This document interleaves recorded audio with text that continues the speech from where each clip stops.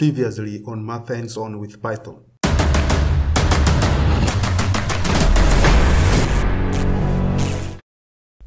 Hello everyone, welcome back to Math Hands-On with Python, and today we are going to see how we can estimate parameters of epidemiological model. So as an example, I'll use a simple SAR model to illustrate on how we can perform parameter estimation. So here we have our SAR model, and you can see we have the susceptible compartment, infected compartment, and the recovered or removed or dead compartment. If you sum all together the susceptible, infected, and the recovery, the sum is equivalent to n, which is the total population of the given community. So I'm not going in detail to describe how these individuals move from one compartment to another, because we did that previously in the other videos. So if you want that concept, you can go through the link in the description below, and you can learn more on how you can formulate and understand the movement of individuals from one compartment to another. So let us stick to our today objective, which is the parameter estimation. Now from this model, we have two parameters, beta and gamma, where the beta represents the rate of transmission of the disease, and the gamma is the rate of recovery from infected class. Now let's consider the situation when the disease enters the population at the first time. At the beginning, the number of infected individuals will be very small, such that the susceptible class will be equivalently equal to the population of the desired community. So if we implement the concept that the susceptible class is approximately equal to the entire population, then the given equation will be reduced to this form. So if we consider the class of infection, you can see that the derivative of infected class with respect to time will be equal to beta minus gamma multiplied to infected. And if we suppose the difference between beta and gamma equal to k, and we solve this ODE, we'll end up with this solution. And when we apply the natural logarithm on both sides of the equation, we'll end up with this equation. Now we can estimate the value of k using the data available. The data which I'm going to use is the COVID data, which I'll use to estimate the parameter k, and then later we will estimate these beta and gamma. But we are not going to jump now to estimate this parameter k, because as you can see, parameter k is the difference between beta and gamma.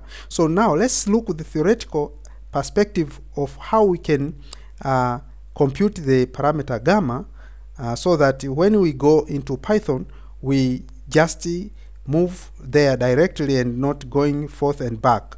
So to compute the value of parameter gamma, now let's suppose that the infection is constant. That is, IT is equal to I naught. That means there is no more infection taking place in the community. Then from the removed compartment, we have the derivative of the removed class with respect to t equal to gamma times infected at time t.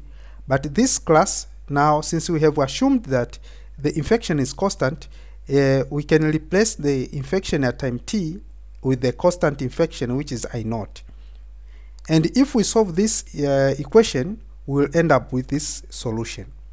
So if there is a clear data recorded every regular interval and the infection has stopped as we assumed, you can use this equation to compute gamma.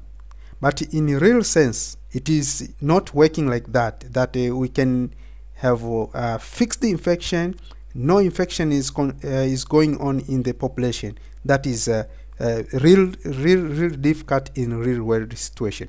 So what are we going to do? So in order to compute the value of gamma, we are going to compute the value of gamma by computing the average value of rate of change of the removed group, such that the product of gamma and the infected class is equal to rate of change of removed class in a particular time interval. So this is how you can express that rate of change. So if we suppose that the d is equal to 1, then this equation will be reduced to gamma times infected class, which will be equal to recovered group at time t plus 1 minus recovered group at time t. And finally, we can have the approximation value of gamma for each regular interval. So now we can use these two equations to estimate the coefficient of parameter k there and to estimate the coefficient of parameter gamma. So that once we have gamma and we have k, we can find beta. So now let's jump to Python. Okay, this is the data set which I'm going to use, and it have several columns. I'm going to use the column for day, infected class, and this discharged and death I'm going to combine and call them removed class. So if you are new to this channel, please support this channel by subscribing and like this video so that it can be recommended to many viewers. So let's jump to the Python, and these are the codes which I'll be using to demonstrate the estimation of parameter. As usual, these are the libraries imported which will be used. And the first thing, you have to import your data. After importing your data, then for my data it was not looking okay, but as I explained there, I have to combine the discharged and the death group so that I can have one group called the removed group. And also I will rename some of the columns so that it can be simple for me to use them in the next section. And after adding the discharged group and death group, I have to create a column into my data set with the this data, and I will label it as R. And also I have to compute the log or logarithm of the infected class, as you can see on your right hand equation that we have developed for parameter k. And also I'm not going to use the whole batch of data.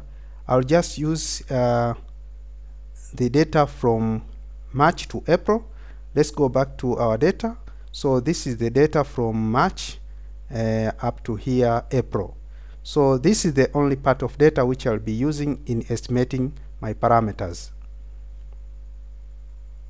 And then you can print out and see what is happening. So we'll do it at the end. Then the next part is the part of estimating of our parameter k, and this is the normal parameter estimation, which is the ordinary least square method. And if you want to know more on how ordinary least square method works on parameter estimation, you can check my other video for parameter estimation in regression analysis video. And you can print the summary after estimating and plot some data points that we selected, and we will fit the equation we estimated, this one.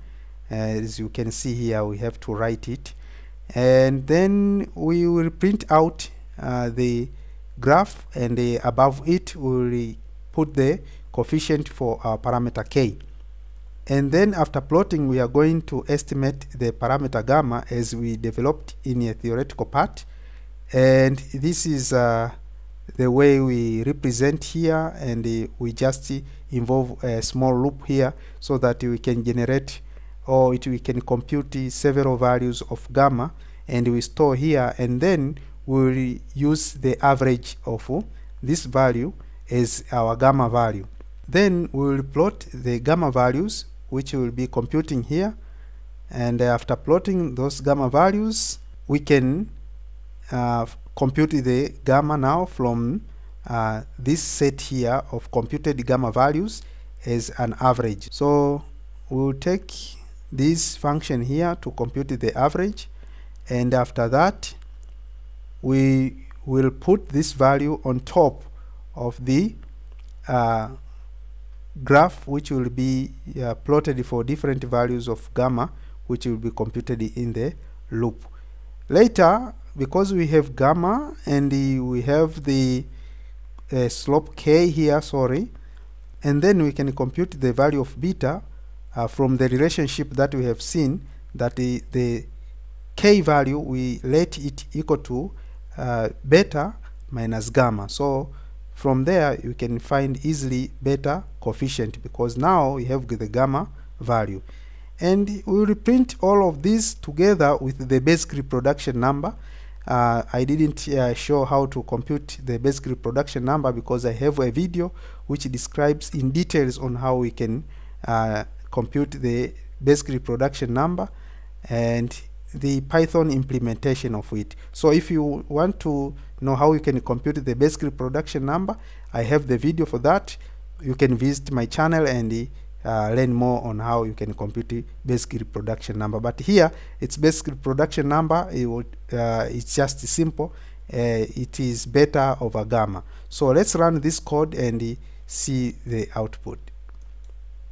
Okay, so we have the output. These are the output for the 5 lines that we commanded here for the data that we generated and transformed. And this is the summary of our estimation of the parameter, and these are the 2 values of parameter which we took from this summary. As you can see here in code, this is the k value is from variable t, and the intercept is this one b. And here below you can see we have the coefficient for gamma, beta, and the basic reproduction number. And these are the output graph. This is the graph which we plotted for computed gamma values, and the graph for the parameter k, and we fitted the line on its points, and these points are the transformed points for the infected class. So this is how you can estimate parameter for epidemiological model. I take a SAR model as an example, but you can extend this knowledge to other model. Thank you for watching. Until next time, goodbye.